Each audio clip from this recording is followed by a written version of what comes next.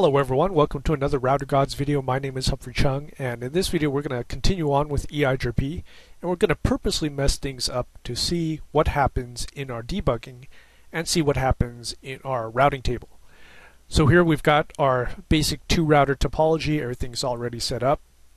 EIGRP is working, and we could verify that by simply going to, let's say, router 2 and do a show IP protocols.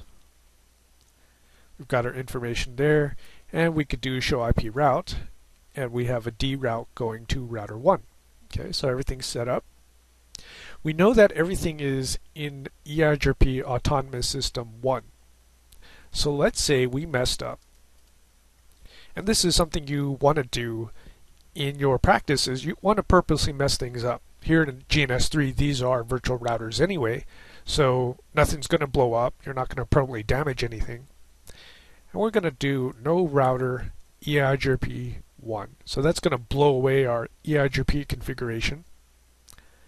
You could see our neighbors go down.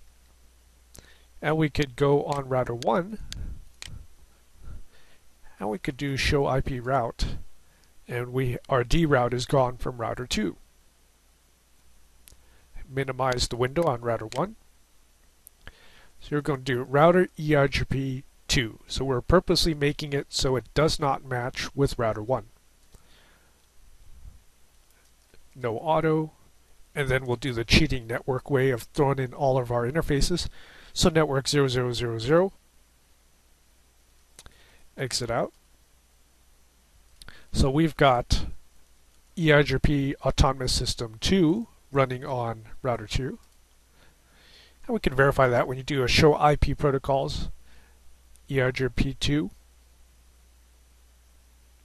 and let's go to router 1, minimize the window on router 2, hit the up arrow, show IP route. Don't have any routes in there, definitely don't have any neighbors.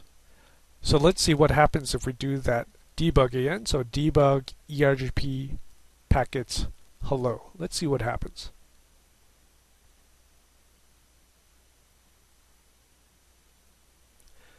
Okay, so we're setting a hello on fast00.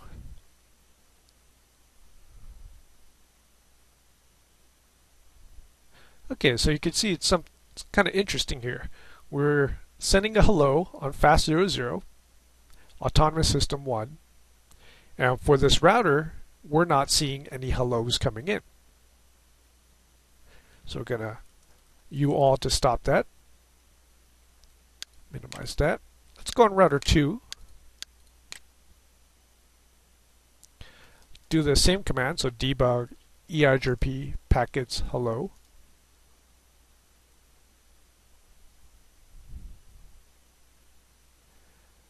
So EIGRP is sending hellos with a different autonomous system 2. Receiving and sending hellos on loopback 0, and that's because we haven't done a passive interface on loopback 0. So with this particular debug command, what we're seeing is if the autonomous systems don't match, then when you do the debug EIGRP packets hello, with this particular command, you're not going to see the hello information coming from a different autonomous system, which kind of makes sense. Let's see what else we could debug and actually see a problem in the mismatched autonomous system. So let's do a all to stop that. Let's see, debug EIGRP packets hello. Let's see if there's anything at the end there. We've got hello packets, we've got verbose. Yeah, let's do verbose. This could be a little bit dangerous, but that's okay. And then all here. A little bit more information, but I think that we're still not going to see anything from Autonomous System 1.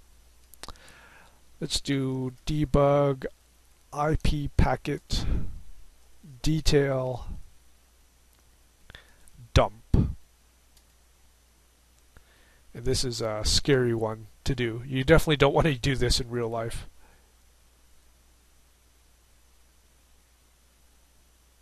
So debug IP packet detail dump gives you basically it's a sniffer output. So something you would see if you were using Wireshark on this link here. So I'm going to do all but not hit enter yet. I'm going to wait for something from the source address of 1.1.1.1. Okay, there we go. Okay, as we scroll up here, we've got this one. IP source address is 1.1.1.1, so that came from router 1. Destination 224.0.0.10. So if you've been studying EIGRP, you know that this is the hello packet destination, the multicast hello, going to 224.0.0.10. Protocol 88 is the EIGRP protocol number. And you could see here, if we look down around here, you could see 00001. Okay. And this particular portion of the packet is the autonomous system number, so 00001. As you can see here, this is the one we've been sending out, so source is 1112, so that's router 2. And if we look down in this packet, right there, that's autonomous system number 2. So let's see if we could change this up a little bit. Let's go to router 1, do conf t, no router EIGRP1, and then let's do router EIGRP. Let's see here, what would 3 look like? Well, let's do router EIGRP3. No auto, and the cheating way of throwing everything into the network, into EIGRP. Alright, so that's all fired up. We'll go back into router 1, and let's do the same debug. So hit the up arrow, debug IP packet detail dump. And we're going to put in the UAll and just wait for something from a source of all ones. And there we go. Okay, so we've got this hello packet coming from all ones, 1.1.1.1. Destination is that multicast address of .10, so that's definitely our EIGRP hello. And as we look in there, hey, look at that. In hexadecimal, 3 is still 3, and hex 3 is still decimal 3. So that's our EIGRP autonomous system of 3.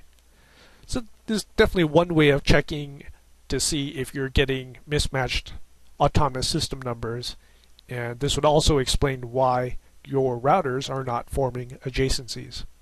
Is there an easier way of doing it? Yeah, you could have just done show run. That's one way.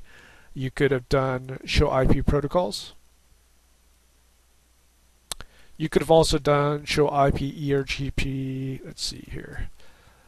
A couple ways you could have done it. Neighbors would be one way. Okay, so this particular command on router 2, you definitely know that you don't have any neighbors, and this would be sort of the start of your troubleshooting process. Show IP route would also indirectly tell you that you have a problem. So there's definitely different troubleshooting and debugging utilities that you could use to figure out that there's a problem. But this particular one, the command to use that we played around with, pretty informational. Debug IP packet detail dump. Okay, don't use this in a production router. You'll probably crash it, or actually you will crash it, and you just have to start over the router again. You'd have to kick it over. Okay. Well, this was a quick and easy video of looking at the hello packets and purposely changing the autonomous system to not match, and then looking at the effects through the debug IP packet detail dump command.